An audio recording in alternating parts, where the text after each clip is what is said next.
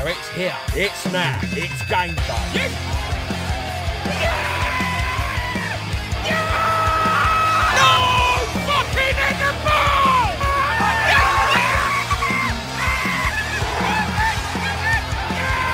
We lost to a team that had Bob the Builder up front.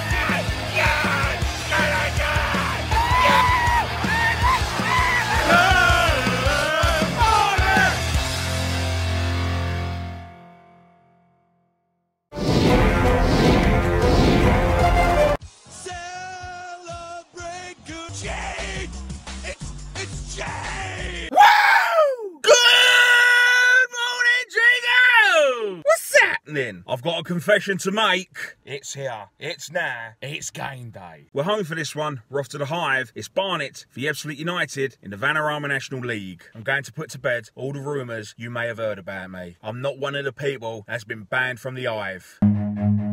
Run.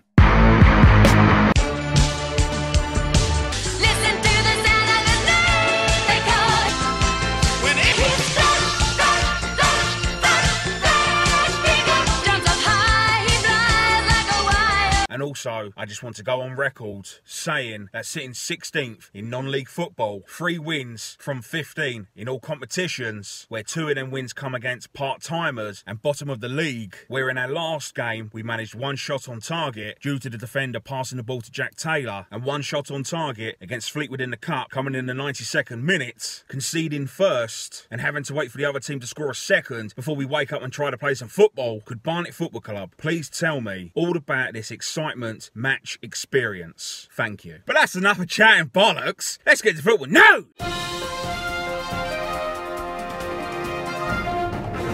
So Ebbsfleet now sit 23rd in the National League, where they've played 22 times, winning 4, and 1 of them was against us. Drawing 7, losing 11, scoring 31, conceding 41, giving them a goal difference of -10, and are currently on 19 points. The last 5 games have been 1 win, 3 draws, and 1 loss. They was 24th when we last played them, so at least someone's improving.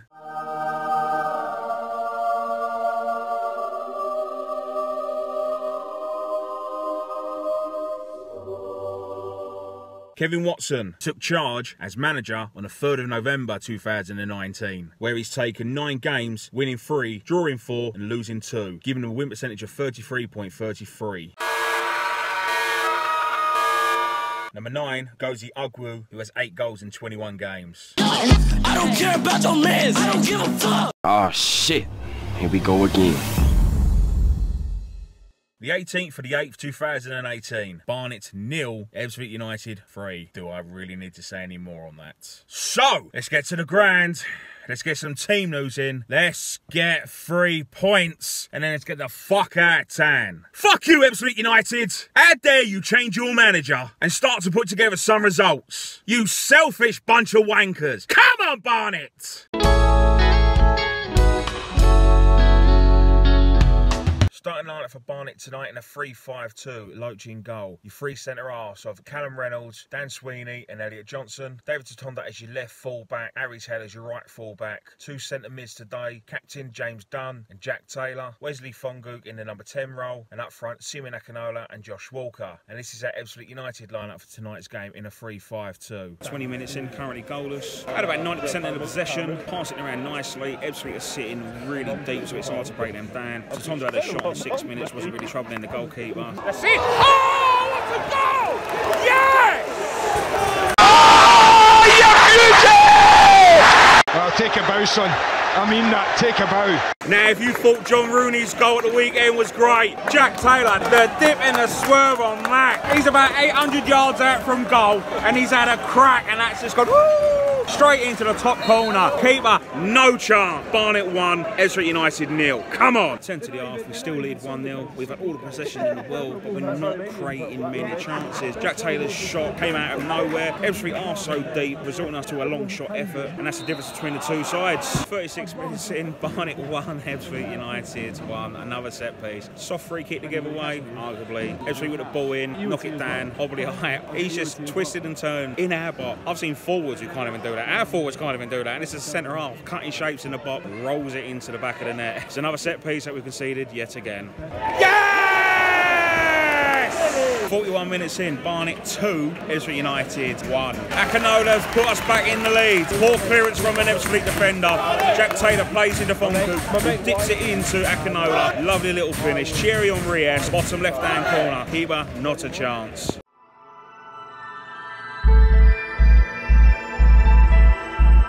Half time here at the Hive, it's Barnet 2, Ebbsfleet United 1. We played alright for 45 minutes, despite another set piece that we conceded from. Haven't created many chances. A little bit sloppy in parts. Ebbsfleet not offering a great deal, but there's always the potential banana ones. And with our recent form and how things have gone, anything can happen in this second half. Apart from that set piece, we've dealt with everything that's come our way. See what the second half brings. Come on, Barnet.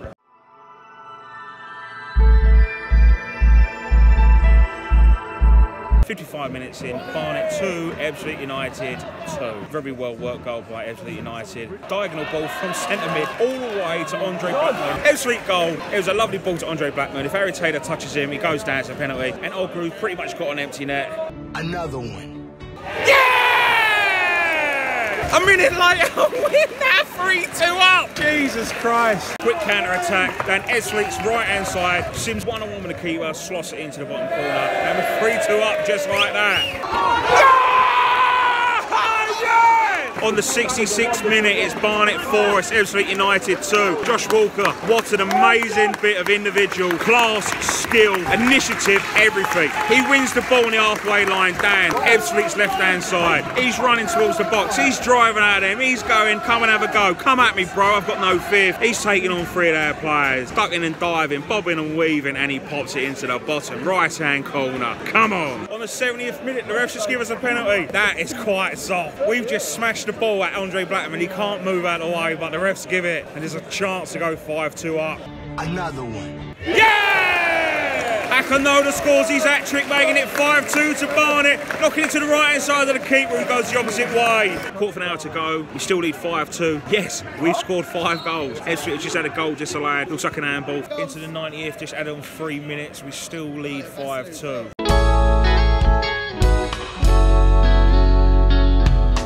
So the game finished Barnet 5, Ebbsfleet United 2. Well, I guess that's what Barnet mean, by an enjoyment match. I always hold my hands up when I've mugged myself off. Always give credit when I think it's deserved. Maybe I'm a little bit more negative than I think I am being realistic, but I would always call it how I see it. We won and we scored 5 goals. But let's not get too carried away and get overexcited. We still conceded from a set piece. We've conceded 2 goals from a team who was in the relegation zone. Ebbsfleet were a poor side, but they were giving it a go. And their heads only dropped when our 3rd win in. I'm happy we won. We needed a win. But the only question that I've got is, why has it taken so long to finally see what we've all seen all season and finally change things, be it from the captain, the formation, the starting 11? Did Uncle Tony say that the P45s were waiting and that was the wake-up call for everyone to turn around and say, okay, we'll do the job you're paying us to do, we'll stop taking the piss now? We fought hard and we showed passion and desire, and we go into a 10-day break now. The worst thing for us would have gone into that with no points at all. Changes were asked of and changes were made, so full credit for that. Well done to everyone involved in last night's game. Can we go again in 10 days time, home to Fylde? We'll have to wait and see. You know what to do. Ta-da. It's about damn time.